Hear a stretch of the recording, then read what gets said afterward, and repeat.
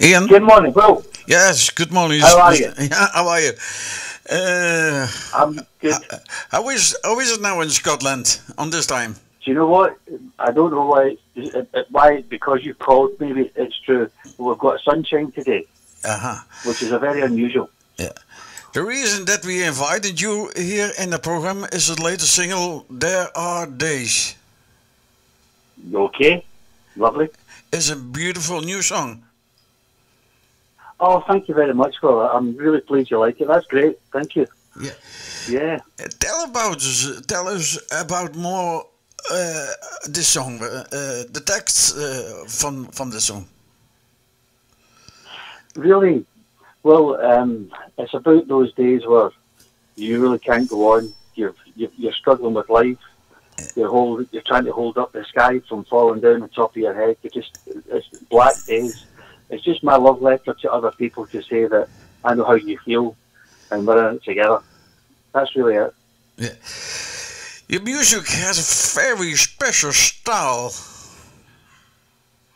Ah, it's a kind of mixture of things. It's you know, it's a mixture of all the things that I like. Big beat, big chorus, but the piano, it's a little bit different. I mean, I wanted to make it a little bit different to make sure that it wasn't the same as everybody else's and just take a chance. A lot of people will write songs and think, how will this sound in the radio? But I'm too old now to think how it's going to sound in the radio in some respects. I just want to write a song that has some sort of meaning with it, and people can make up their own minds after that. Uh, you wrote the text of this song by yourself? It's a co-write with a guy called Gordon McNeil. He kind of sent me the basic idea, and then we worked on it together. So it's a co-write. Yeah. I see you are a songwriter, composer, producer. Oh, a lot of I things. am. I'm also an author as well. I've got a novel out Yeah. called A Rainbow in the Basement. So I do a bit of everything. Yeah. A lot of things. Your career is more than 40 years. I have seen on the internet. I see the name of the band. The band Hi to You. Hi to You. The Wave Band. Yeah. Well, we were called H2O, and we were out in the 80s, and we had 2 or 3 hits in the UK, some places in Europe, and a bit in America as well. You might remember a song called "I Dream to Sleep." Does that ring a bell? Yeah. Yeah, it was in 1983. Yeah, That's yeah, 1983. yeah, and just outside heaven. Just outside of heaven. That's right. That was a follow-up. Yeah. After that band, I see the name The Four Good Men. Yes, that was a bit of an experiment. That was a lot of fun.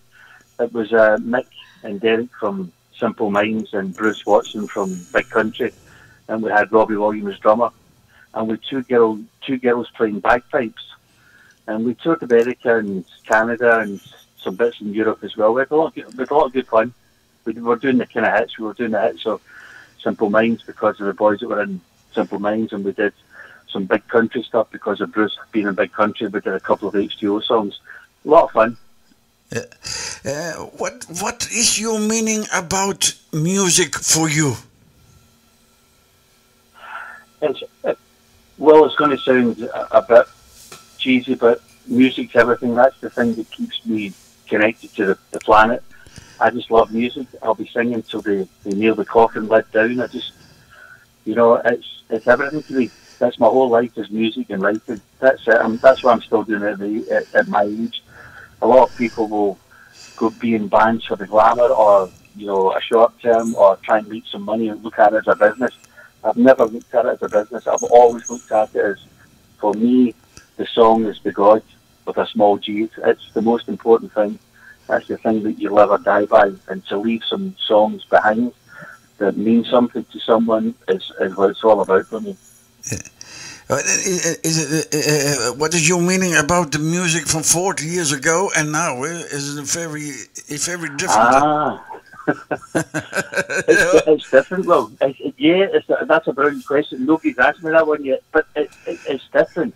I mean, I was writing, as a young man then. I'm writing as we were called new romantics. Well, now I'm an old romantic. So nowadays, I'm just writing about things that matter to me now at my age, bearing in mind that the people that liked H2O and whatever I did back then, they've had heartbreak, they've married, they've divorced, they've had kids, they've lost people, and I just want to sing about things that will resonate with people my age as well. Yeah. You can also a lot of people. Yeah, you can also that changing from style. Believe it in the UK on the radio. Is that changing that music style in the UK? It is. I tend to listen to Radio 2 now, which is kind of older songs, because most of radio in the UK is kind of formulated. It's the same kind of 30 or 40 songs over and over and over. And the other stations are really for young people. There's a lot of R&B, there's a lot of dance music. I don't fit into any of those categories anymore. And that's the exciting thing about the new radio stations. Yeah. Playing new music by new young bands, but also playing new music by older people as well. That's the exciting thing for me. That's what I found with speaking to people like you and Geert, that there's an appetite for new things that don't fit into the kind of the obvious formula, and I think that major radio stations are missing the point by keeping giving us the same thing over and over. There's a lot of new music that people want to hear, and it's happening. There's a kind of radio kind of revolution happening, I believe. Yeah. Do you write the most of your songs by yourself? Yes, I do. I do. This happened to be just an idea that my friend had. He also plays drums on my records, and I record in his studio. But most of the time I do it my own. I've got a keyboard at home and a little setup, and I basically do my own thing. Yeah. Yeah. What gives the inspiration in your life to write the songs? It's a bit like I said earlier on. If you don't work at life, well, then there's no life in your work. Yeah. So I stay connected to people and I stay connected to the world, and it just comes out naturally after that. Yeah. It's a beautiful video. I have seen a beautiful video on YouTube. Where is Make It That? No, that's a place quite close to Glasgow. It's a place called Hamilton, and it's an old mausoleum. Yeah. It belongs to a wealthy family, and now it is part of the council on it. But it's basically a mausoleum, so it's a tomb for members of this old family. And it's kind of built, and we didn't use any cameras. We didn't use any lighting. The light was through a skylight in the top of the building, and so we just used that and that's why the light changes all the time. But it's an amazing place. It's a bit like getting into a Masonic place or something from the Knights Templar. Or it's a really strange kind of feeling. Lovely building. But we're living now in the half of September. You have no more plans for the rest of this year? No. There's plenty going on. Well, I've got a new song out in a month's time, and I've made a new video for that as well.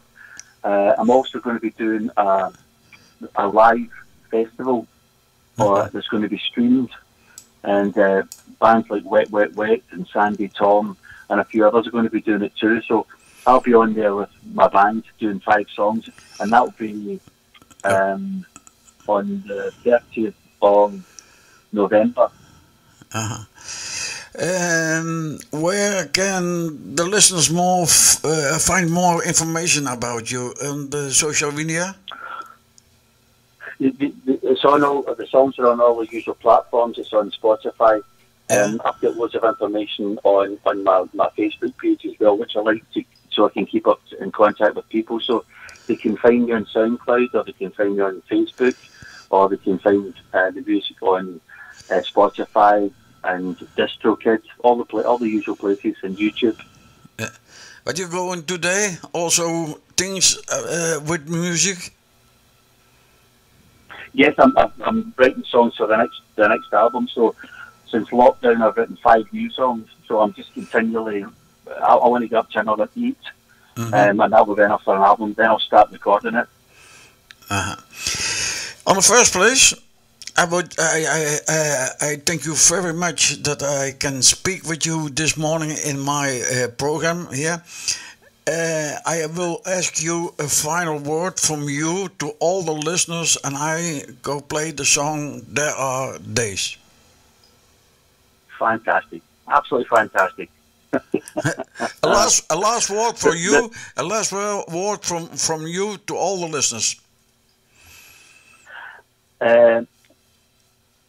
Thanks for listening to what I have to say. I hope you enjoyed the record. Look after yourselves, love one another, and have a good day, have a good life. Thank you for the conversation and the greetings here from Spain to Scotland. Lovely, mate. Thank you very much, Will. Thank you. I really appreciate you calling. Take care of yourself. Yep, Bye, thank mate. you. Bye.